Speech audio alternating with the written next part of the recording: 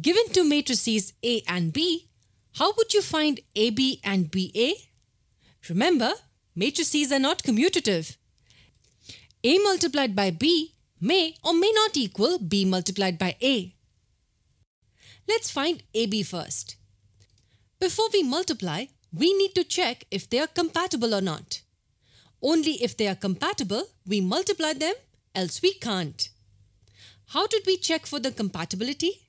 We found the order of each matrix and checked if the second and the third numbers are equal. If yes, then they were compatible, else they were not. What is the order of the first matrix? It has 2 rows and 2 columns, 2 by 2. And what's the order of the second one?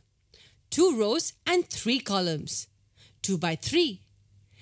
The second and the third numbers are equal. It means that the number of columns of the first matrix is equal to the number of rows in the second. This tells us that the two matrices are compatible for multiplication.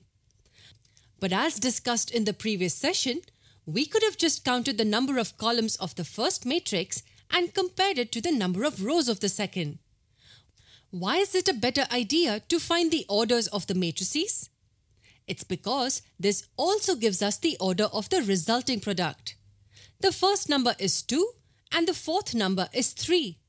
This will be the order of the resulting product, 2 by 3. Now you know why finding the order of each is better. They not only tell us the compatibility, but also the order of the resulting product. We zoom out and find the product AB. We know that its order is 2 by 3, 2 rows and 3 columns. We need to find the elements in these 6 positions. Let me tell you the best way to multiply these two matrices. We take the first row of the first matrix and multiply it with each of the columns of the second matrix 1 by 1. And then we do the same with the second row and so on.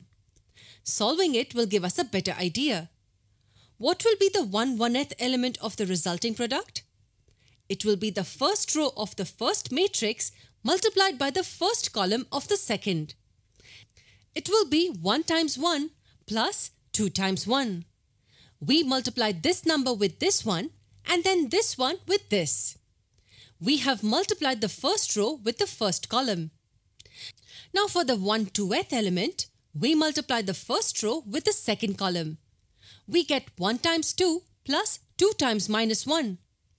This sum will be the 1/2th element. For the 1/3th element of the resulting product, we multiply the first row with the third column. We get 1 multiplied by 0 plus 2 multiplied by 3. We are done with the first row. We have multiplied it with each of the columns of the second matrix. There are 3 more elements we need to find. To find the element in the 2/1th position, we multiply the second row with the first column. We get minus 1 multiplied by 1 plus 0 multiplied by 1. Why don't you try finding the elements in these two positions? Pause the video and give it a shot.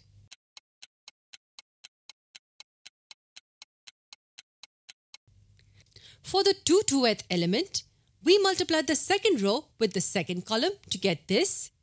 And for the 2/3th element, we multiply the second row with the third column to get this. It's quite easy to remember. 1/1th, first row, first column. 1/2th, first row, second column. 1/3th, first row, third column, and so on. This was the part we had to understand well.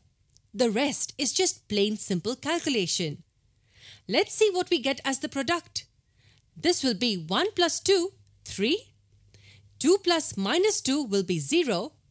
0 plus 6 will equal 6. Minus 1 plus 0 will equal minus 1. Minus 2 plus 0 will equal minus 2. And 0 plus 0 will equal 0. 2 rows, 3 columns. The order is 2 by 3, the first and the fourth number. Now let's try finding BA. Here B is the first matrix and A is the second one.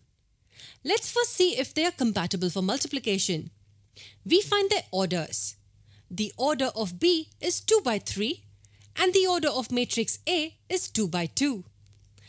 The second and the third numbers are not equal. Hence, these two matrices are not compatible for multiplication.